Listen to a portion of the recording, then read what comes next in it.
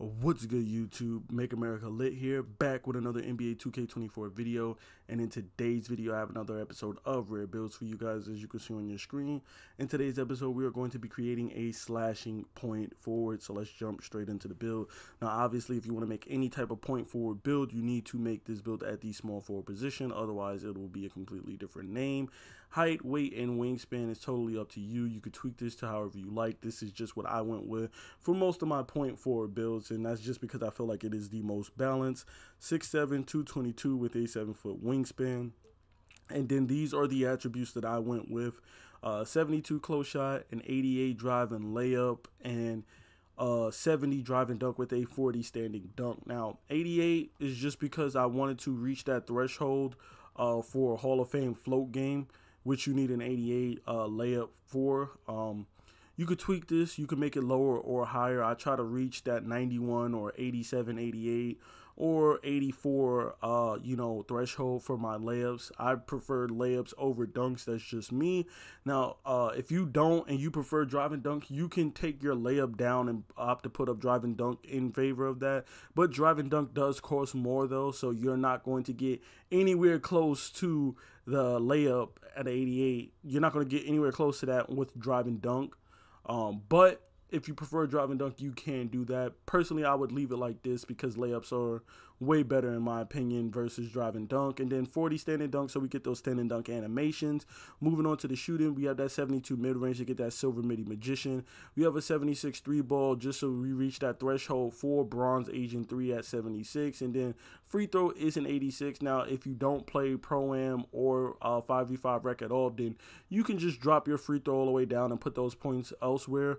But this is just what I went with because I do play, rec primarily, and because I have a slashing point forward build, I want to be able to hit free throws. I see so many people make this mistake of making slashers, and they're like, oh yeah, I play part, but then they come into the rec, they have a slasher with a 93 drive and dunk or a 90 layup or a 90 close shot, but then they have a 60 free throw and they're bricking, leaving so many points at the line, and you're just basically giving away possessions because if you go to the rack and you get fouled and you don't make the and one, and now you taking 2 free throws and then you're bricking both of the free throws, then you're basically just giving away a possession. That's a possession we could have had 2 points or 3 points that we now thrown away because you want to rim run, and then you can't even hit the free throw when you do get fouled when you try to rim run. So if you're going to make a slash and build or any type of slash and build, then make sure you have some type of free throw so you can hit those shots. It's free points, okay? Moving on. We have a 96 pass accuracy, a maxed out 91 ball handle with a maxed out speed with ball. Obviously, point forward build, slashing. You want to be as quick as possible. You want to be fast with the ball, and you want to be able to put the ball on the floor. So that's why I maxed those out.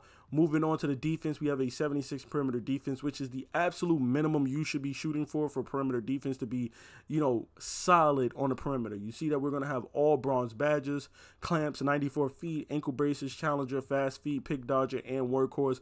And best part about having these bronze badges is that you're not even going to have to worry about upkeeping them. You're not going to have to worry about, that your challenger dropped from gold to silver or from silver to bronze. All your stuff is bronze. You never even have to worry about defensive badges. You're just good to go. Same thing for the steel. We have a 75 steel.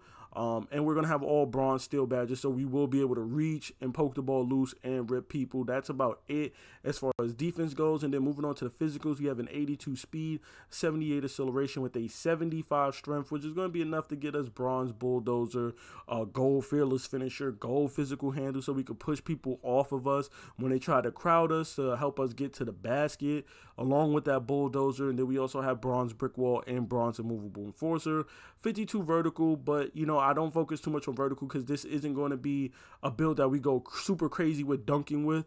I just got the drive and dunk just so we can finish in traffic and catch oops and stuff. So vertical is not that important. We also don't have rebounding or block on this build, so that's why I don't prioritize vertical that much. On builds where I have high block, high rebounds, and drive and dunk, then yeah, I would ordinarily, prioritize vertical, but because this build only has 1 out of 3, I'm not going to really prioritize vertical. And then finally, we have that 99 stamina to wrap up the build. You see that bronze workhorse, 94 feet, and of course, gold handles for days.